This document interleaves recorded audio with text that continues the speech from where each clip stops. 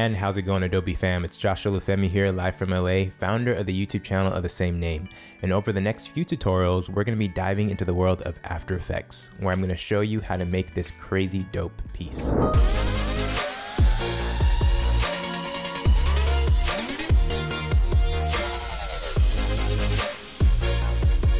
Guys, this new series of tutorials that you're going to be watching is called Learn from the Pros for Adobe After Effects. Adobe After Effects is a digital effects, motion graphics, compositing software, often used right alongside of Adobe's flagship video editing software Premiere Pro to create some incredible works of visual art. It's not as hard as you may think. In this second video, I'm going to show you how to create a proxy. Proxies are basically low-resolution duplicates of high-resolution video files. The point is to actually use these lower-resolution replacement video files while you're inside After Effects to allow for fast playback of video layers inside the timeline panel. After you're finished with the After Effects project, you then replace the low-resolution video files with the original high-resolution video files and export your project out. The important thing to remember when making proxies is that the aspect ratio of the proxy needs to match the original video file. For example, the 4K video file has a resolution of 4096 by 2160. When creating our proxy, we need to reduce each X and Y component of the resolution by the same amount to maintain the same aspect ratio. So in this case, we're going to divide each by a factor of 9. This gives us a reduced resolution of 455.11 times 240 for our proxy. All right, guys, first things first, we're going to go into Adobe Media Encoder.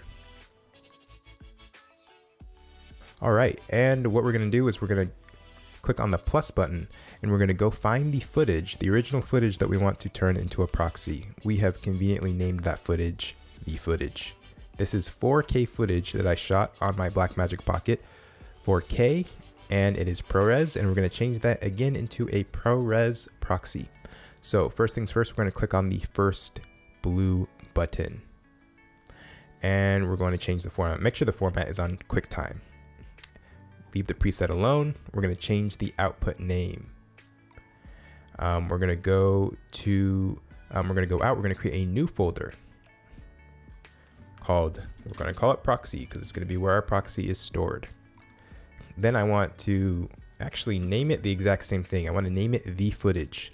Then click save. So basically, if you haven't caught up, we are naming our proxy footage the exact same name as our original footage. The only reason we can do that is because we're putting it in a separate folder, so our computer isn't confused. The original footage will be in the clips folder, and the proxy footage, again called the footage, will be stored in the proxy folder.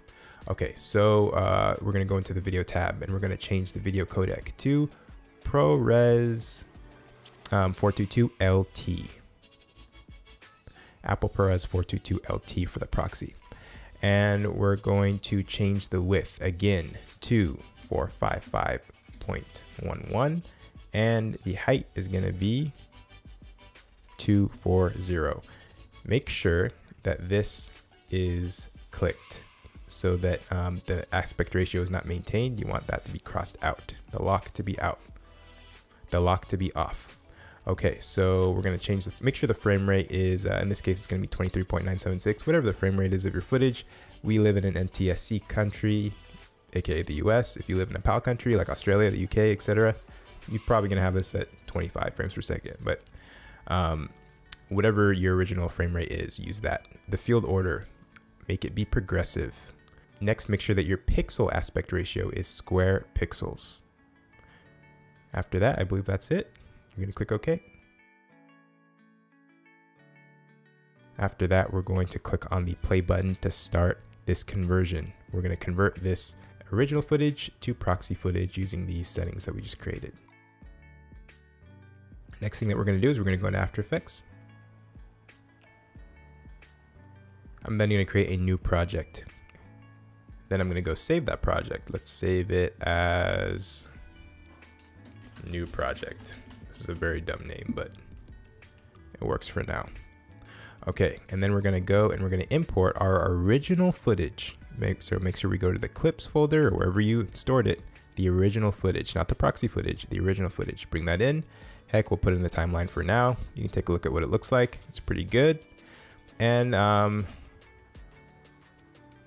kind of plays the, this computer that we're using is actually pretty fast, but on your computer, it's probably going to play your computer's probably going to have a significant harder time playing through this 4K footage, especially if you don't have a fast computer. So what we're going to do is we're going to actually attach proxies to this footage to again make it play through very smoothly, to make our After Effects experience amazing. So this is the footage. We're going to right click and we're going to go to set proxy, go to file, and then we're going to go to the proxy folder and we're going to click on the footage. We're going to click on the footage that we stupidly named the footage as well. But again, this is the proxy version because it's in the proxy folder. Remember, we had the original footage called the footage, and then we had the proxy footage called the footage in the proxy folder. Click on the proxy, and that is now attaching this proxy to this footage right here. So you know that a proxy is attached to this footage because there is a white square right to the left of the footage or the clip. So when you have the white square filled in, you can see that the proxy has been enabled over the original footage. Now you're actually looking at the proxy right now. See how it's kind of, the resolution is way lower than if we click off the proxy. You click off the proxy by clicking the white square again. It changes the filled square to a unfilled square, and you can see that the footage is crisp and the resolution is very, very high now. And then I'm going to click on it again, and there you go. The resolution is really, really low again. So basically what you're going to do is when you're in After Effects, you're going to have the proxy on.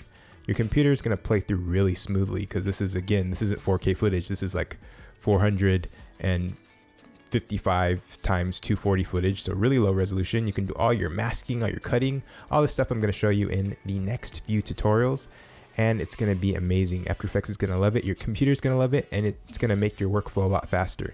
Then at the very, very end, when you're done with your project, you just click on this white square again, and it pops all your low res footage back to high res footage, and it's amazing. Proxies are that easy, guys. Please make sure that you use a proxy every time you do a project in After Effects. Your computer will love you. Now, I want you to stay tuned for the next couple tutorials where I actually show you how to do this crazy cool masking trick. Stay tuned. Thanks for watching, and as always, remember to keep it chill.